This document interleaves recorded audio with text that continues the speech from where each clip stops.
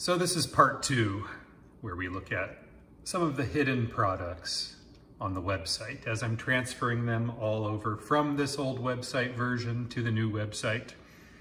We left off here at the bioluminescent Motixia millipedes last time.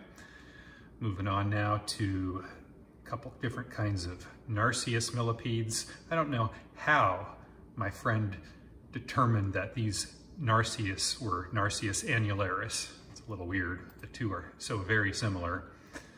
This is a cool one though.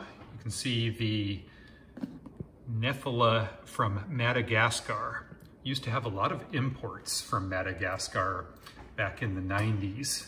Not me personally, but lots of reptile importers. A couple different tarantulas there, some different isopods, different Narcissus gordanus millipedes. Here's Oren's millipede. These came into the hobby, I don't know, maybe 5 or 8 years ago for the first time. They were described and named after Oren McMonagle. Ornate velvet roaches, one of my all-time favorite roach species. Photo's not really getting any bigger there, unfortunately. They were cool, very velvety in the black regions there, and then nice colors in that bright orange offsetting them. Orange corsair bugs are pretty cool. Native US assassin bug from the southwestern United States. Got a couple different kinds of Orthoporus here.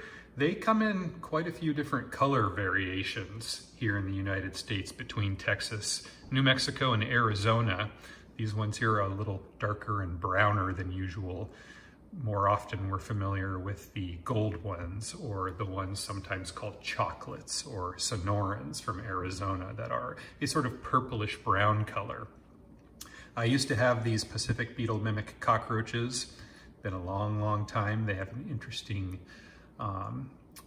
process for reproducing, or for the mothers in the way they produce their young. That's different than other roaches. Giant Panchlora, the green banana roaches, the giant form.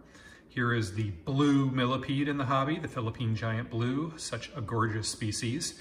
I had these pallid roaches for many years. I apparently sold them at one time, but mostly I just kept a culture of them and never sent them.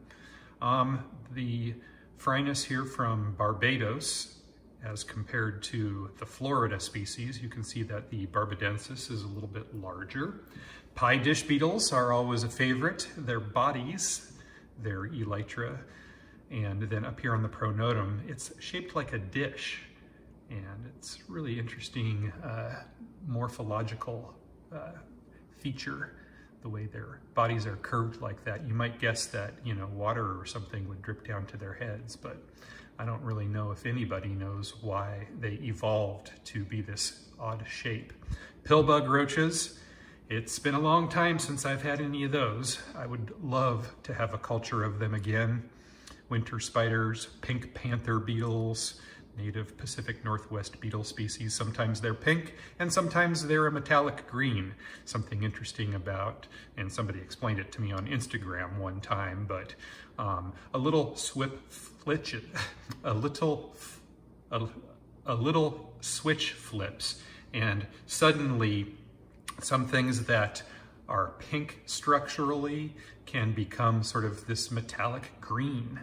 And so this beetle appears in 2 color forms in nature, with the greener one being more rare, I think. Here's a cool terrarium that I never actually sold on the website. I was actually going to launch a whole business where I was selling all sorts of cool cages for pet bugs. And, you know, with all these ingredients and everything in it. But I started another website somewhere along the way called deadinsects.net. After all, I had freezers worth of dead bugs accumulating as a course or a consequence of having all of these live bugs all of the time.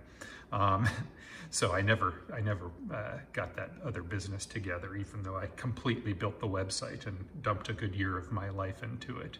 One of several businesses that I've started and didn't get around to completing just because everything else got so busy.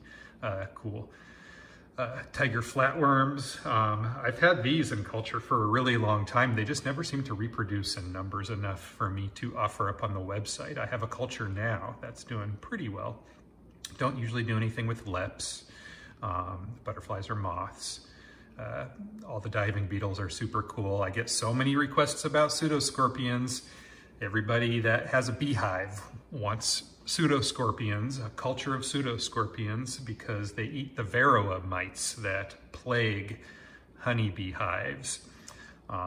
Unfortunately, I don't think there are any sources for pseudoscorpions, and the culture we used to sell out of many years ago, it was oversold from and never quite recovered. A few other color forms of, well, here's the pumpkin. It's just another name, slightly oranger version than the gold Orthoporus. Here's one that, if you're a millipede keeper, you may or may not have ever seen in the hobby. The Puerto Rican yellow and black. There's another one that is white, red, and black. That's quite beautiful and very similar to this one. A couple different colors of ivory millipedes sold through the site. These rainbow tiger centipedes. There's so many color morphs of the tiger centipedes that I sort of listed them on the basis of how they looked. And this particular color form I called the rainbow. It has red antennae and orange terminals, and then some nice coloration there in the rest of the body too. A little different than the blues, of course, and the more standard coloration of the tigers. There's another one, well, they occur here and there, but in California, you'll often see them with pale blue tipped legs and paler blue here and there, and the striping throughout, quite beautiful. Renatro water scorpions are super cool. Get them from Florida every once in a while still. Stag beetles of various kinds have come and gone through the site. Madeira roaches, I hardly remember having them. More recently, I remember the similar gold medal roaches. And man, those things, like no other species, just pooped all over the sides of the containers they were in. Rough death-feigning beetles, another color form of the salmon, ivory millipedes there. Scolopendra heros, arizonensis, quite a few different subspecies. Well, not quite a few different subspecies of them are commonly assigned, but it's sort of loose as to whether. Sorry, I got interrupted there with a phone call. Moving on, the Texas Castanea-seps heros, pretty awesome. Blue form of the tiger centipede, Scolopendra polymorpha from Arizona. Get a lot of requests from people. Apparently these house centipedes are one of the best reported control measures for bed bugs. And so I get a lot of people emailing me when this product is listed, but out of stock, asking me if I can collect them or make them available to them. It's not a native species, and so I'm not a fan of them being sort of released even in homes, even though they're common across the country.